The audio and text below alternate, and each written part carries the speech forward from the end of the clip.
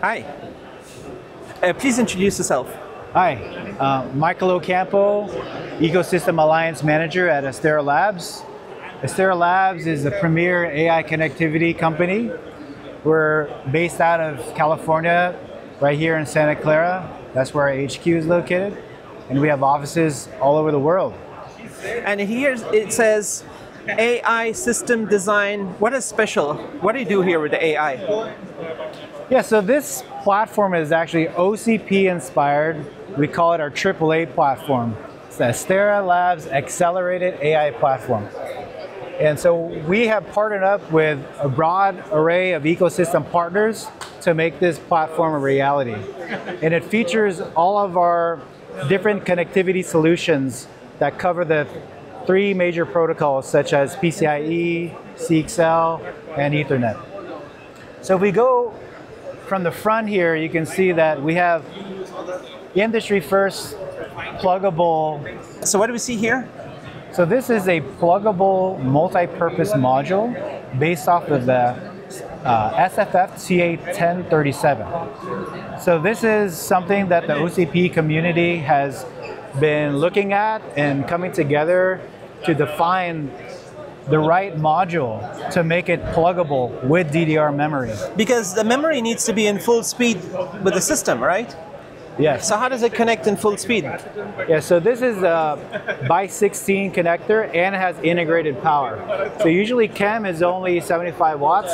With the integrated power that this connector supports, you can support up to 200 watts. So we have a special cable that this would connect to the backplane here into a standard MFLW motherboard. So this particular motherboard is actually from Supermicro. They're following the OCP DC MHS specification with the MCIO on the front. So this cable would actually need to be by 16 to 2 MCIO cable plus auxiliary power. From a serviceability perspective, it makes it very easy to maintain, deploy, and manage the DDR memory through our CXL memory controller. And you're talking about power energy, right? But how about data? How fast?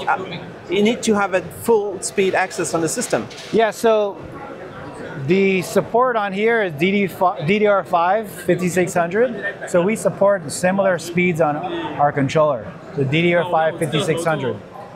You may want to ask about latency, right? So the latency between one CPU to another CPU is about 1 numahop. The latency from here to here would also be about a numahop as well. What is a numahop? A numahop is it's just a measurement for latency.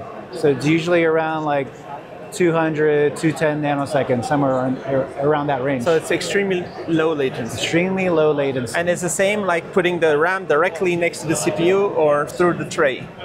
Well, when you have the internal latency from the CPU to the local memory, it's something around like 110 or 100 nanoseconds. Can you show on is there a presentation about your technology here? Yeah, so here, this is actually a Explorer. So if I click on this, you can show the different perspectives. So here I have the front and then I have the back. So if I want to look at the front, you can see here, if I want to learn about the device I just showed you, you have CXL memory expansion module. And here you can see this is pluggable and it can support up to 4 terabytes of memory. So if we go back, and let's go to the next portion, number 2, active storage backplane.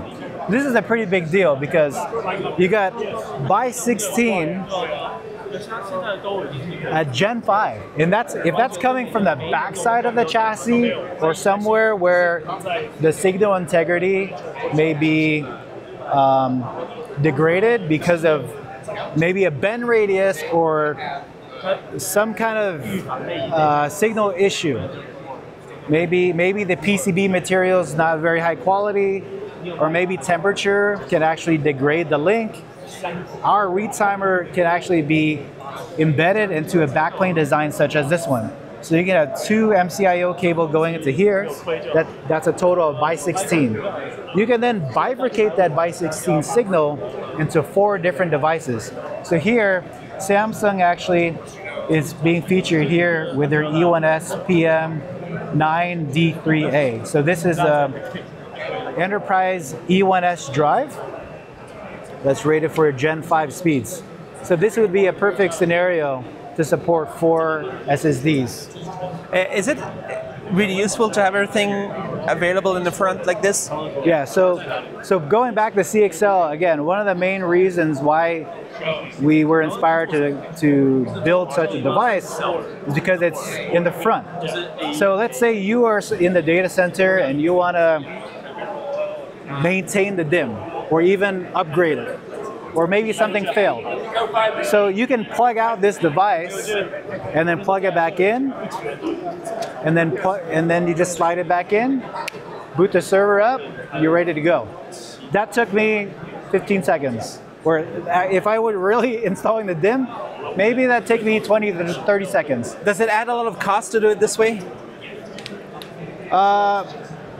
You have to define cost, right? Like in terms of OpEx, actually, that's a big cost in terms of operating expense, because let's say you have a service technician that goes out in the field.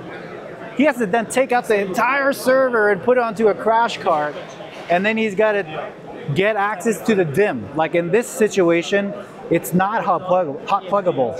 It's a cable from here to here. So he has to take that out and then put it onto the crash cart, install it, put it back in. That can take up maybe 30, 45 minutes.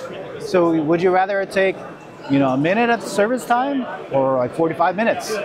Is there many situations where the server administrator need to swap these things?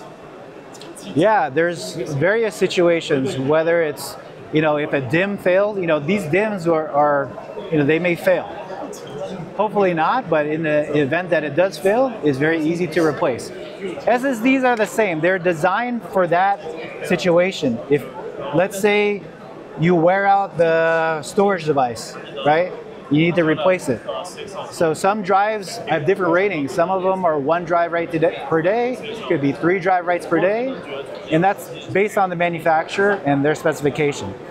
If for some reason, like MongoDB is very, very hard on the drives, in that case, I've seen drives in the field fail. You have to go replace it. And there's a management system that can detect failures, immediately point to which one needs to be swapped.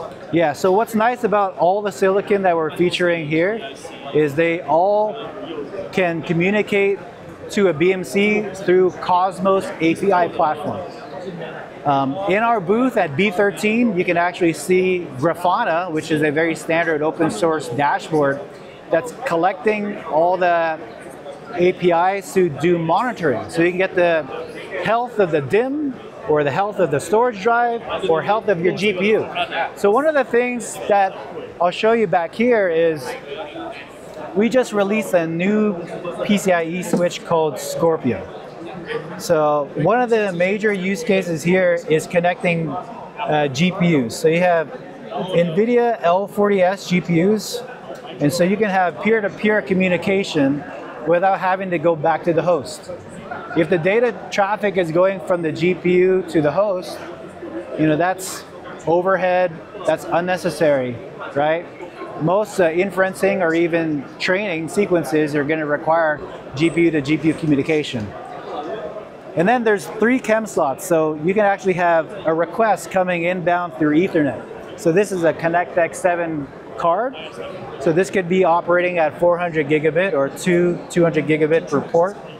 And so that could be talking to 2 Gen 4 devices such as the one that you see here. So you would actually have a bandwidth match from an I/O perspective, right? Is it special that only your chip can support? What is the architecture of the CPU that you're doing there? So this is our purpose-built switch. So it's a platform specific. Every platform is going to want something unique. It's designed to handle mixed traffic, whether it's GPU to GPU connectivity, Ethernet to GPU connectivity, or perhaps you wanted to do GPU to storage connectivity. You can do that.